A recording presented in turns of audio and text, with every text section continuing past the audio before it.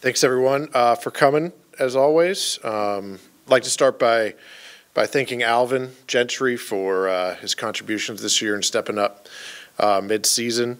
Of course, recognize and thank our players for their efforts and work throughout the year.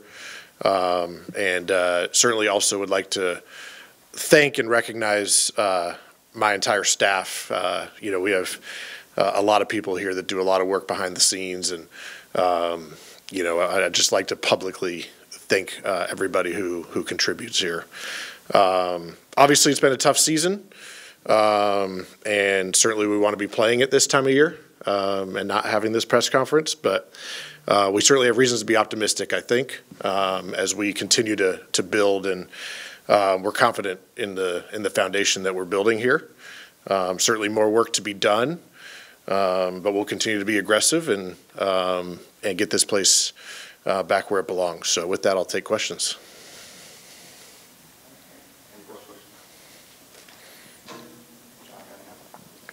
Hey, Monty, just when you look at what you guys were able to accomplish once you brought Domantas in and kind of the shift that represented, how do you feel that went, and did that, I don't know, the confidence in that move going forward, was it a kind of a double down on some of those thoughts?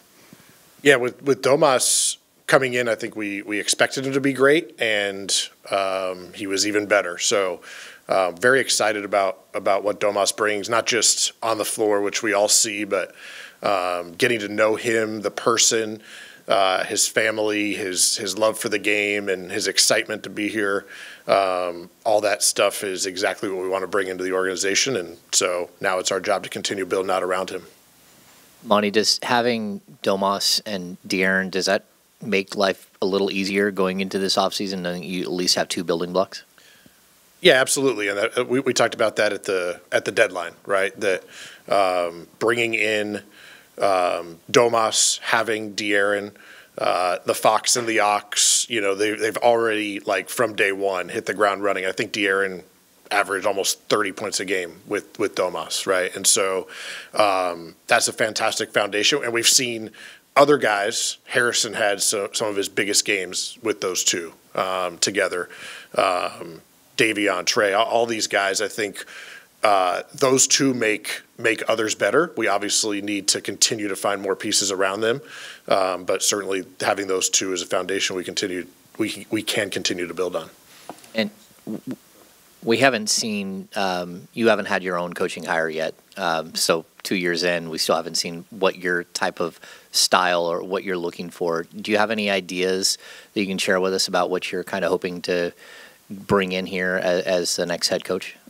Yeah, I think really what we're going to do is we're going to run, like every decision we make, we're going to run a comprehensive and very process-driven coaching search, and we are going to let that run its course. We're going to take as long as we need to find the correct person to lead this organization, the team on the floor, and I'm excited to see what the people that we talk to, what their vision is for the team as well. When you talk about vision as far as philosophy, because I know almost a year ago from this in this situation, you was a little distraught, a little upset.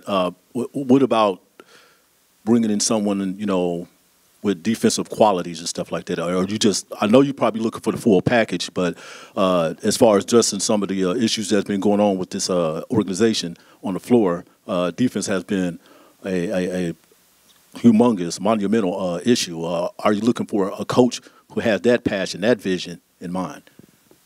Yeah, I'm not putting any particulars in on that. Like I said, we're going to run this process. We all know what we need to get to. There's certain things that need to be fixed, but there's also multiple ways to win in this league. We want the coaching candidates that we do bring in to bring their own style, tell us how they want to do this. We'll talk with them. And ultimately, we're going to bring in somebody who's going to win, however they and we want to do that together.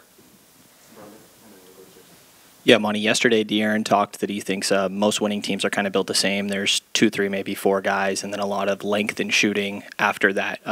Where do you guys feel like you're at in that process, if you agree? Do you need to add more to that 2 or 3, or maybe focus more on the length and shooting? Yeah, I think we, as when I answered James' question, I think there's lots of guys that fit with De'Aaron and Domas. They're fun and easy to play with. I think we certainly have players on this team that fit great with them, and we'll continue to go and like we do every offseason through draft, trade, and free agency, we'll continue to try to add others. You mentioned it. I think shooting, we can clearly acknowledge will be a huge priority. It's a priority for every team, but certainly around those two guys, shooting will be a big one. Length, athleticism, versatility. We've talked about all that as well, and obviously you want the whole package, but shooting will be a big priority for us. And then when it comes to your draft philosophy, you mentioned Davion Mitchell being in your eyes best player available last year. Can you just kind of define what best player available means, like whether it means long-term throughout their career or how they can immediately impact a team? Yeah, I think for us, the draft is one of the few times that you can add, usually a younger player, right? Often guys, when they reach free agency, they're multiple years into their career. And so, somebody like Davion, already an impactful winning player, and then the work ethic, the character, all that to continue to grow. So, I don't know if it's, we want a guy who's going to impact from day one and hopefully for years and years to come. It's hard to give maybe a very specific answer there, but we want the player that's going to come in and, and help us, not just for 1 year or not just 5 years from now. So best player for us is the guy that's going to do that regardless of position and different things like that. Hi, Monte. On the coaching search, is previous head coaching experience going to be part of the criteria? I know you said you want to kind of leave it open and maybe a little bit undefined, but are you looking for someone who's done this before? No, I appreciate the question, and I think there's a lot of characteristics that coaches will bring to the table. We've seen successful coaches from many different backgrounds. So again, we're not going to put any specifics or priorities on that. We're going to interview like I said, it's going to be very comprehensive. We're going to have a lot of people that we're going to talk to, and we want to let them tell us what they're excited about the team, as well as certainly our own thoughts. And on looking at the backcourt with Fox and Davion, is that a pairing that you think could work together as a starting backcourt, or do you more envision kind of a situation where you've got one in the starting lineup and the other is maybe Davion is a big punch off the bench long term? Yeah, I think, well, first of all, as you know, the coach will make those decisions on who starts and everything. We've seen them play together, which I think is really what you're asking. And, I think both guys, complement each other. Obviously, both are great with the ball, but Davion, we saw, defensively can guard both guard positions. He can get switched on to bigger guys and cause all sorts of problems. And then, really at the end of the year, we were able to see Davion continue to take off. His shooting improved. He just became more comfortable out there, as many rookies do. They'll continue to find ways. Foxy can score, with me and you out there. He's going to find a way to continue to do that. So I think they'll certainly play together some, and it's just great to have, especially in this league, two guards who can create for themselves and others. We saw with some of Davion's assist totals down the stretch. I think he had a 17 and a 15. Foxy had, I think, averaged 7+ assists the second half of the year. So I think we'll continue to see that. Hey, Monte, going back to Fox and Sabonis really quick, I believe we only saw about 15 games of them together. Both of them finished the season out. Does that feel a little bit like lost time, or do you feel confident that the offseason training camp, that's enough time for them to be connecting on all cylinders come game one next season? Yeah, we addressed this at the deadline, which is there's only so many opportunities to add impact players. So we had a chance to add Domas, and we did it. And we're excited that we got to see 15 games together and really see, I think, Foxy at his best, certainly see what Domas can do. Obviously, we would have wished they would have played even more together. But like I said at the time, that this was not about just this year. We got multiple years ahead. And so these guys are going to get an off season together. They're already, bonding with each other and the rest of their teammates. I view it as we got a head start, as if we would have done it later. And so we're excited to see them get certainly a full off season under their belt, and really take off next season from day one. Realizing you haven't been in this job all that long, but you've been here in a little bit, is there anything you know now that you didn't know then about this organization that maybe you wish you had known? Or, I don't know, just having like revisionist history, looking back and saying, boy, I wish I had known this, or anything about that?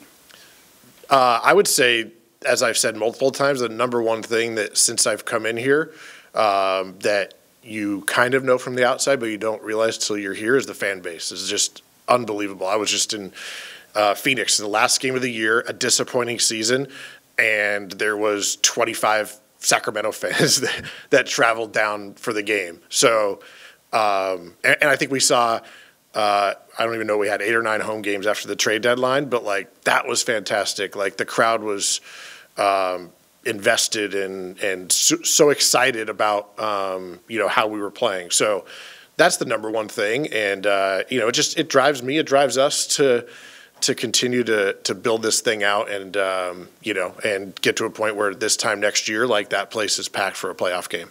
And then just when it comes to the coaching search, it sounded as if comprehensive, all that, the process doesn't sound like you have an ideal time that you want to have one by, or am I reading that wrong? No, you're right. We have an off season. We have time.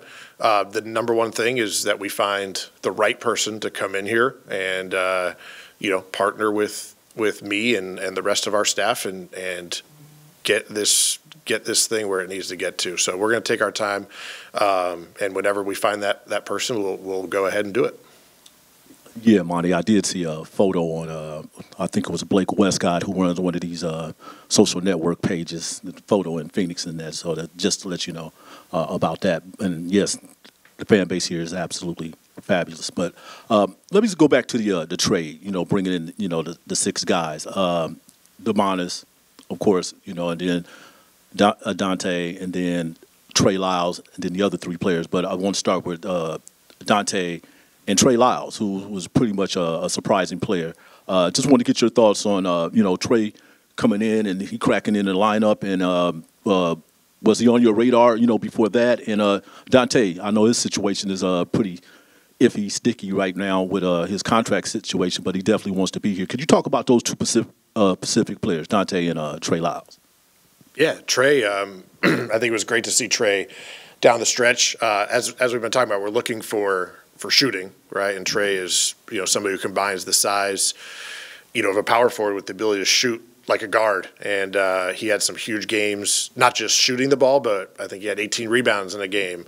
So I think Trey, he just has a solid way about him. He does everything, well on the court, and he was a great fit. It was really, I would say we certainly somebody that we've looked at, but pleasantly surprised with his play.